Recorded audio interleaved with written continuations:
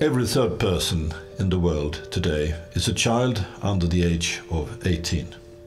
And in some continents, like Africa, every second person is under 18. So anyone talking about sustainability must include these facts in the planning. Because if we don't, well, look at what's happening in the world today. There must be a better way.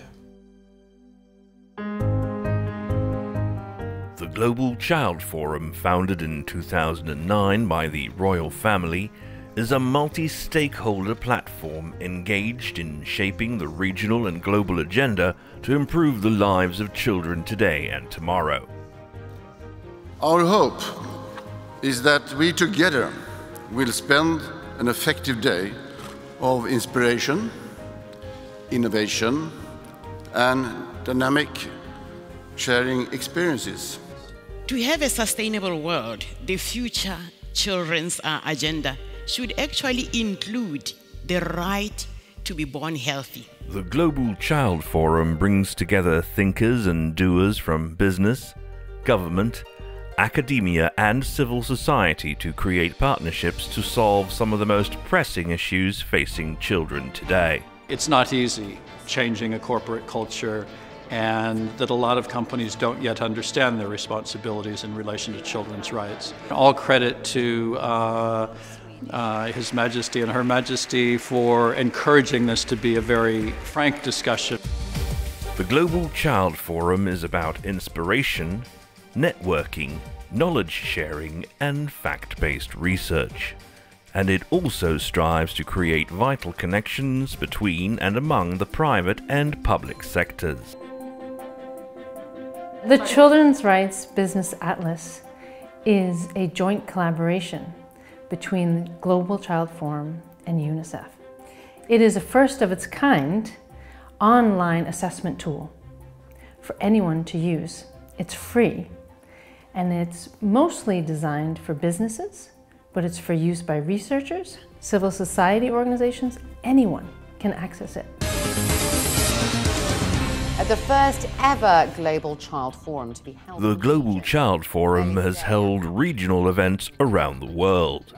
Recent forums on the Middle East and North Africa and on Southern Africa captured the attention of the press. Quite an impressive lineup of speakers and delegates attending today's meeting, and obviously keen participation coming through from business, from government, from civil society and other organizations. Everyone has the responsibility to raise our children to be free citizens of the world, free from violence in all shapes, and to be self-dependent people. It shows how important it is that you discuss, that you listen, that you learn about children's rights. So it should not only be on the paper. We want really to see it implemented everywhere. We've seen change, we know it can happen, and with businesses coming on board, I think that we can accelerate the pace. The Global Child Forum is playing a unique role as the unique convener in the world to say, let's take the rights of the child seriously, let's make sure that they are honored. These children, when they see what's happening in the world, they will ask the question to the parents, to you and to me and to others and say, what have you done? Where do we come into all this? And we better be sure we have a good answer in the future. When I see all of you gathered here today, so many of you representing strong and important businesses, I think of Pippi Longstocking.